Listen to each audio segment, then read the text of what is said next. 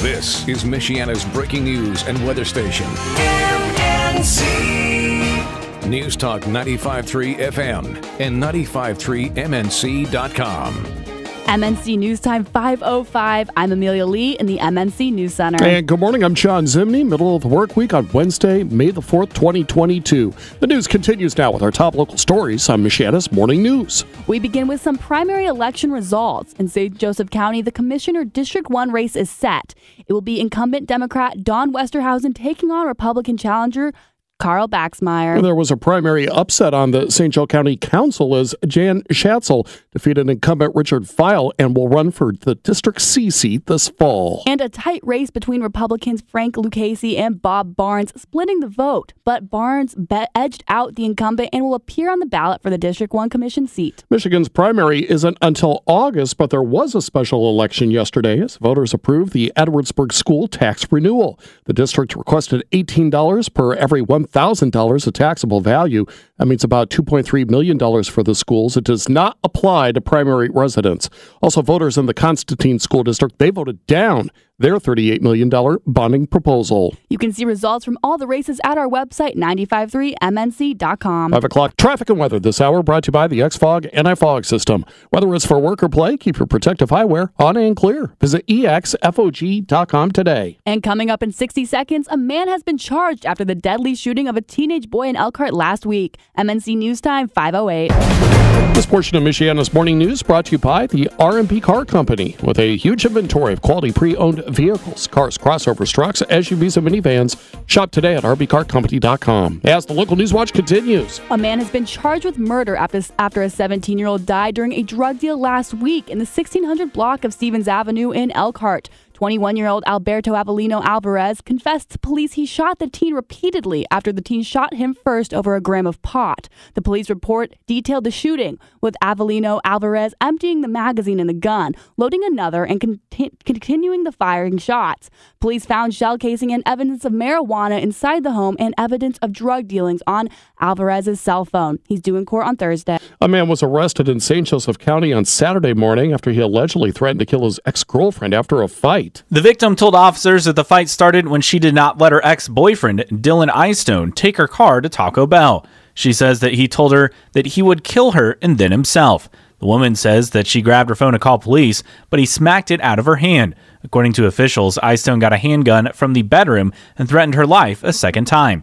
ABC 57 News reports the woman's father took the gun from Eyestone's hand. Police say he then left the house to come back a few hours later, where he was arrested. He faces charges of intimidation, interference with the reporting of a crime, and resisting law enforcement. His court date is set for later in May.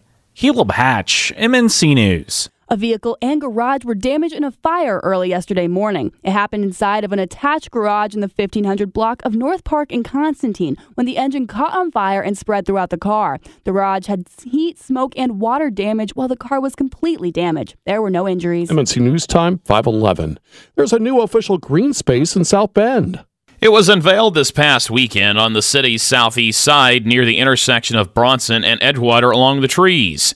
WNDU reports Edgewater Bank has been established for residents' gatherings, for kids to play, and for people just to sit and enjoy the view. You can learn more about green spaces in South Bend at South Bend Venues, Parks, and Arts website. Michael McIntyre, MNC News. And the Indiana High School Athletic Association voted to add boys volleyball and girls wrestling as an emerging sports. That was done through a unanimous vote at the annual Board of Directors meeting that took place earlier this week. The IHSAA will now provide backing for the two sports with an eye toward becoming recognized sports when half of the membership is participating in the sport. Ian Randall, MNC News. Now, the top trending stories from 95.3 and 95.3MNC.com. MNC News Time 5:15. Murder charges have been filed in connection with a 2018 murder. Sean Gill was shot and killed at his mobile home in Van Buren County. The two men prosecutors say killed him are 37-year-old Jonathan Batiste Anderson and 32-year-old Patrick James Watkins. The two were identified as the gunmen seen on Gill's home security system. Both are charged with open murder and a felony firearm count. A Gary woman has pleaded guilty to mail fraud after failing to report her father's death and collecting his Social Security benefits. Elizabeth Harris's dad died back in 2010. She collected around $200,000 before she was found out. She's been sentenced to 1-year house arrest and ordered to pay back all that money to the Social Security Administration. And new details have been revealed about the circumstances surrounding the death of a teen on a Florida amusement park ride last month. The father of a friend of 14-year-old Tyree Sampson, who witnessed the accident, has told Orlando deputies Sampson appeared to fall out of his seat when passengers who were being plunged downward on the free fall ride passed a yellow reflective tape halfway down the tower. Leon Howard says when the teen hit the ground, he appeared to be breathing but was unresponsive. Howard's son was also on the ride at the time of the accident. Sampson, who was more than 6 feet tall and weighed more than 300 pounds, had traveled to Orlando with his friend's family for vacation. Sampson's parents announced a lawsuit last week against the ride's owner, manufacturer, and landlord, accusing them of negligence and saying they failed to provide a safe ride. Lisa Lacera, Fox News. Visit exfog.com today. Coming up next on Michiana's Morning News, a closer look at the school funding issues in front of voters yesterday in Southwest Michigan. MNC News Time, 5:18. Michiana's Morning News continues on News Talk 95.3, Michiana's news channel, your breaking news and weather station. 521, John Zimeny alongside Amelia Lee here for Michiana's Morning News.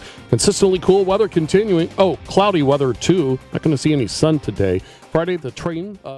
Tommy Lee, MNC News. From our reporting partners at ABC 57, it was a night of highs and lows in Michigan last evening, with Edwardsburg voters approving funding for schools and Constantine residents voting down their funding question. Edwardsburg District residents voted to renew the public school millage, 725 yeses to 250 noes, meaning the district will be getting over $2 million in funding for the next school year, avoiding a budget shortfall.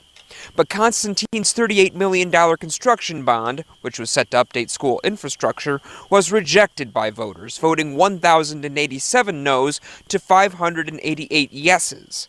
We reached out to both district superintendents on how they're reacting to the news. It's great to live in a community like Edwardsburg that values education as much as we do. To see this in a vote, basically 3-1 for it, really makes me just feel just blessed to be part of the group that we have here in Edwardsburg. It's disappointing. There's a lot of people that put in time and effort to reach out to our stakeholders and community members to show the strategic plan that we have put in place for our kids, our students, and there's some definite needs within the bond that we're going to have to figure out a plan to get those needs met. Wisely added that they'd hoped to use those funds to make repairs to one of the school building's roofs. Now he says they're going to have to meet with the school board to come up with a spending plan to make those repairs. Jordan Hatfield, ABC 57 News. You can see results from all the races throughout Michiana at our website, 953mnc.com. Up next on Michiana's Morning News, we'll bring you traffic, weather, and the lowest gas prices. It's 524. This is Michiana's breaking news and weather station. MNC. News Talk 95.3 FM and 95.3mnc.com. MNC News Time, 5:32. I'm Amelia Lee in the MNC News Center. Good morning. Great to be with you. I'm John Zimeny. Thank you for tuning in to Michiana's Morning News as we continue on with our top local stories. Indiana's primary night may not have been exciting, but still we have some results, with races in which former President Trump played a part. In Indiana's solidly GOP 9th District, Republican State Senator Aaron Houchin beat Mike Sodrell, a former congressman who was trying to get back into the House. Some political analysts noted she was the leading candidate who mentioned former President Trump in her ads. 6th District Republican Congressman Greg Pence, brother of former Vice President Mike Pence, won his primary. And even though Mike Pence and the former president have disagreed about January 6th and what role Pence could have played, Trump still endorsed Greg in the primary. Now, Indiana's Republican Senator Todd Young did not face a primary challenger, a feat in and of itself, according to some analysts, as he ran unopposed even without the former president's backing. Jessica Rosenthal, Fox News. Some local results now. Jake Teshka will once again be on the Republican ballot, aiming to retain his House District 7 seat. Timothy Wesco defeated his Republican challenger for the House District 21 seat. And longtime lawmaker Kurt Nicely lost his bid for the November ballot for the House District 22 seat to challenger Craig Snow. You can see results from all all the races at our website, 953mnc.com. 530 News is brought to you by Burkholder Buildings and Supply. If it can be built in an office, a farm, or anywhere else, Burkholder is the highest quality for any need. Burkholder Buildings and Supply can help. Call today. MNC News Time, 5:33. Charges have now been filed against 3 people in connection to a murder dating back to 2018. Sean Gill was shot and killed at his mobile home in Van Buren. The 2 men prosecutors say killed him are 37-year-old Jonathan Baptiste Anderson and 32-year-old Patrick James Watkins. The 2 are identified as the gunmen seen on Gill's home security system. Both are charged with murder and a felony firearm count. A third person, 31-year-old Roxanne Marie Mills, faces a count of perjury. Both she and Watkins are already in the Michigan Department of Corrections for a conviction on an unrelated charge. Caleb Hatch, MNC News. An 8-year-old child's death has been deemed suspicious. Officers with the St. Joseph County Department of Public Safety were called early Tuesday morning to the 700 block of Columbia Avenue. The child was pronounced dead at the scene. The Michigan State Police Crime Lab was called in to investigate the scene. An autopsy is being conducted, and officers say there is no threat to the community. New this morning, a former Colts quarterback wants to help police and firefighters with their mental health. Jim Sorgi, co-founder of Pro Team Tactical Performance, announced an online platform to support police and firefighters' mental health. Get to the point where public safety just sees so much that their bucket just gets too full and it overflows. Well, let's give them a tool that allows them to empty that bucket along their career to hopefully never get to that breaking point. Sorgi on Inside Indiana Business. Pro Team was founded in 2018 to help officers with injury prevention.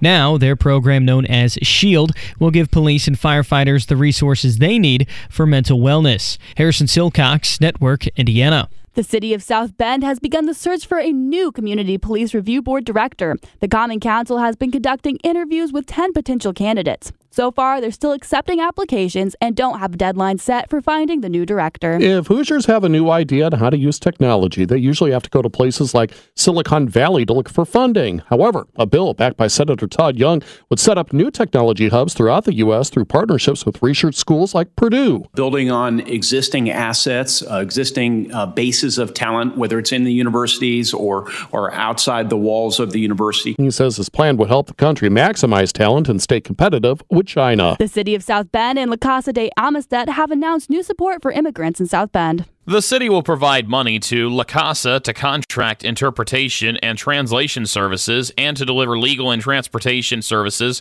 for immigrants, including more than 60 recently resettled Afghans. La Casa estimates that this funding could benefit 350 or more individuals in South Bend.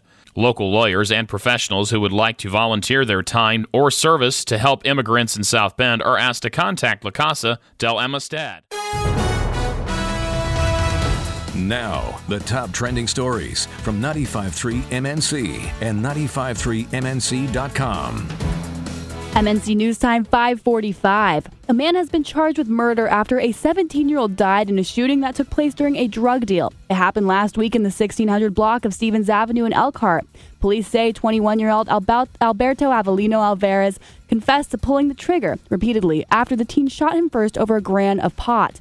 Alvarez is due in court tomorrow. The European Union has proposed phasing out Russian oil imports by year's end. That plan, which could be approved as early as this week, is less ambitious than the immediate ban that some countries wanted, but it still represents a dramatic shift for the 27-nation bloc, which back in March told the United States it couldn't join a Russian energy embargo. And police across the country have noticed an uptick in thefts of full U-Haul trucks. Thieves look for the trucks in hotel parking lots, knowing that the owners have packed them full of belongings for their move. Don Reed and his wife were moving from Alaska to Florida. How can people be so awful? We had boxes packed to the roof all the way to the back of the truck, and they went through every single box, opened it up. Anything that was worth of value, they took out. The rest of it, they dumped on the floor. Police say rental moving trucks are especially susceptible to theft because of their engine systems. Police recommend a steering wheel lock and a small GPS device to assist in tracking down your truck. MNC News Time 5:46.